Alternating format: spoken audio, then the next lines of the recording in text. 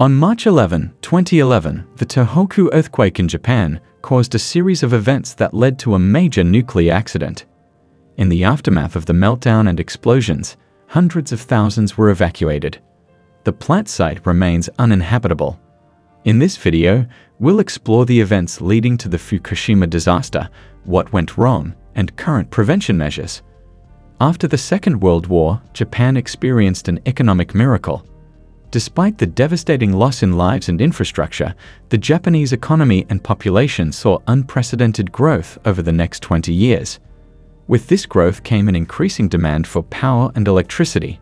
In 1955, with intervention from the United States, Japan passed the Atomic Energy Basic Law, marking the beginning of its era of nuclear energy. The Fukushima Daiichi nuclear power plant is in Okuma, a small coastal town.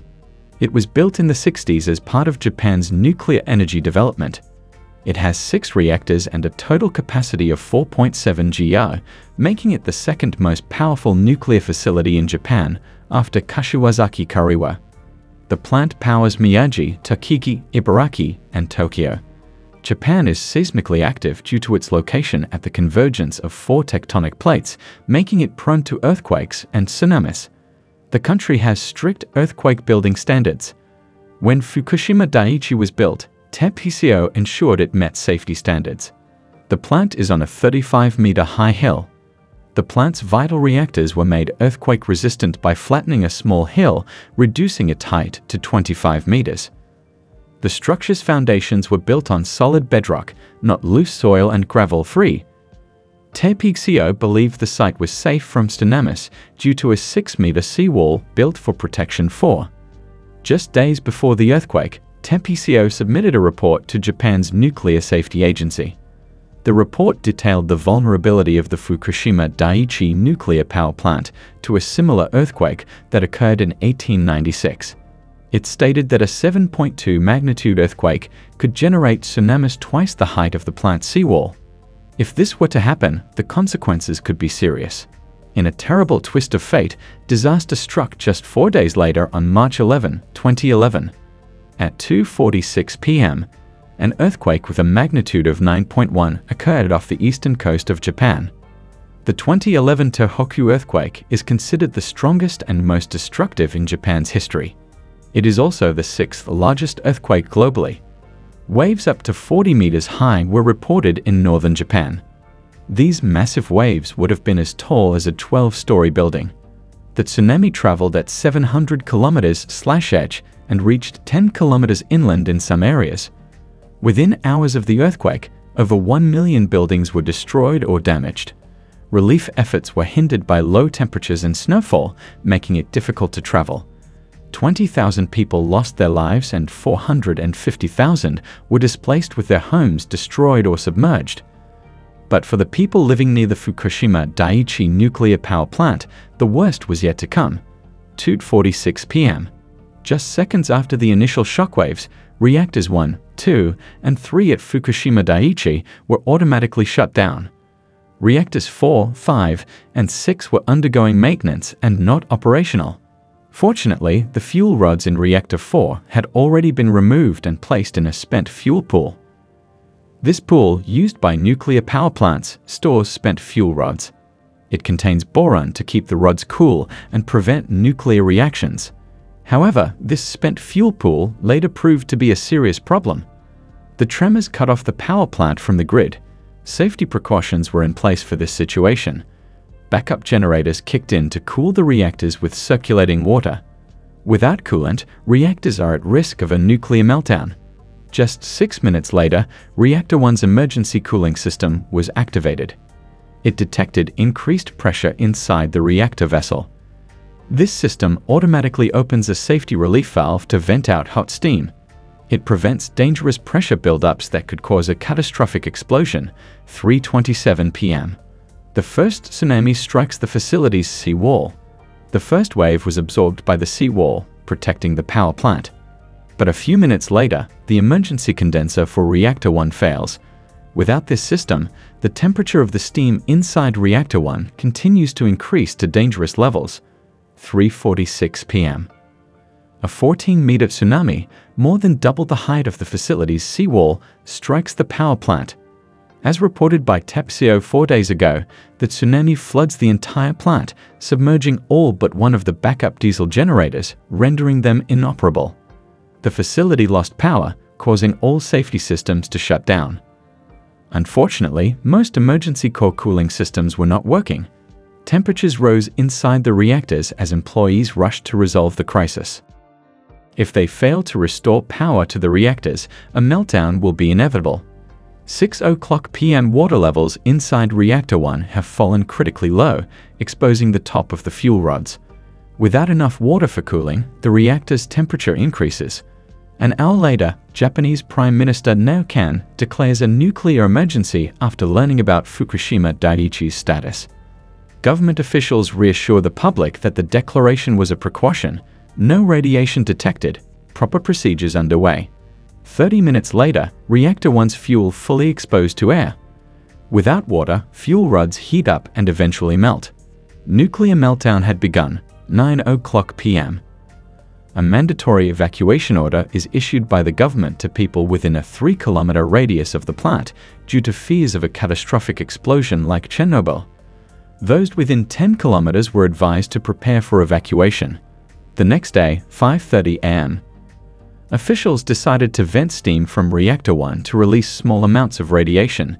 This was a critical decision due to the risk of an accidental explosion if hydrogen ignited upon contact with oxygen. Luckily, 20 minutes later, emergency power was restored. Workers pumped fresh water into Reactor 1 to cool it down. But 1 hour later, unbeknownst to the workers, the fuel rods inside Reactor 1 melted completely.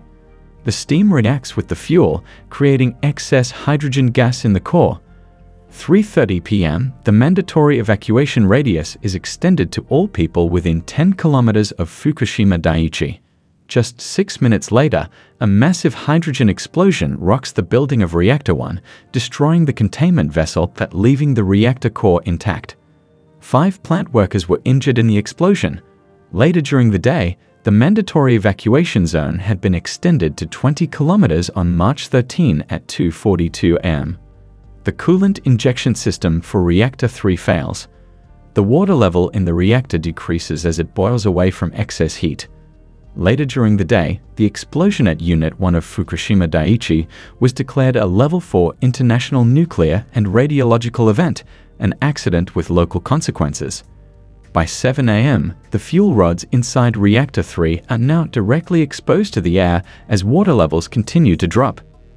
2 hours later, the fuel rods melt due to extreme temperatures.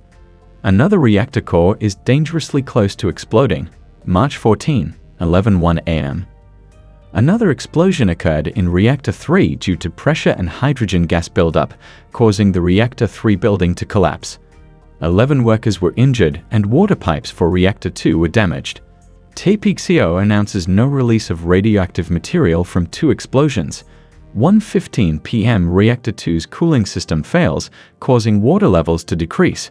By 8 p.m., fuel rods in Reactor 2 are fully exposed.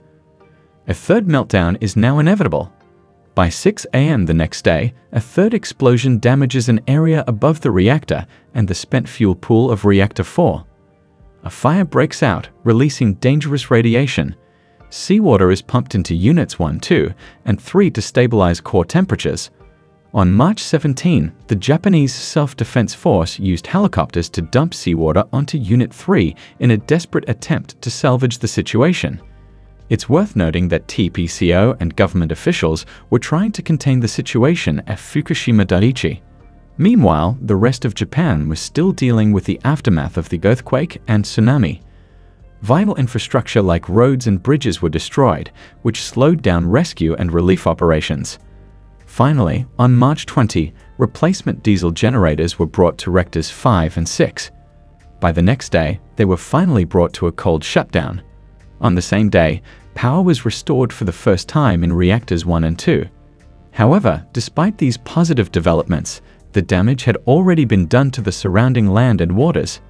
The incident released radioactive material like iodine-131, caesium-134, and caesium-137 into the atmosphere.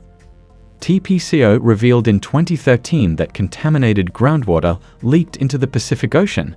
Some tap water and agricultural products had traces of radioactive material. A 2013 WHO report found that people in Fukushima Prefecture had a higher risk of thyroid cancer compared to those in other areas. Over 200 square kilometers around Fukushima Daiichi is still a nuclear exclusion zone due to high radiation levels. Today, 12 years after the accident, work is ongoing to clean up and limit radioactive contamination in Fukushima Daiichi. The decommissioning of the plant could cost tens of billions of dollars and take another 30 or 40 years. The removal of spent nuclear fuel from the reactor cores is crucial in the Fukushima disaster cleanup. As of 2021, spent fuel from reactors 3 and 4 has been removed. Operations to remove fuel from reactors 2 and 1 will start in fall 2023 and 2027. Reactors 5 and 6 suffered no major damages and were shut down in 2011. A few months after the disaster, TPCO installed radioactive water treatment systems to decontaminate the water. However, the nuclear plant now has too much wastewater and no space to store it. In April 2021, the Japanese government approved TPCO's plan to dump water into the Pacific Ocean. This decision worries experts who fear it could harm marine life and the local fishing industry. The Japanese cabinet stated that the dumped water will be diluted by the ocean. The Fukushima nuclear disaster revealed important safety lessons. These lessons are now implemented worldwide, including in Japan. One example is the installation of emergency systems that don't rely on electricity. It's an industry standard to have backup batteries for power outages. Backup diesel generator rooms must now be watertight and blast-resistant. What are your thoughts on Japan's response to the Fukushima disaster? What do you think they could have done better? Let us know in the comments.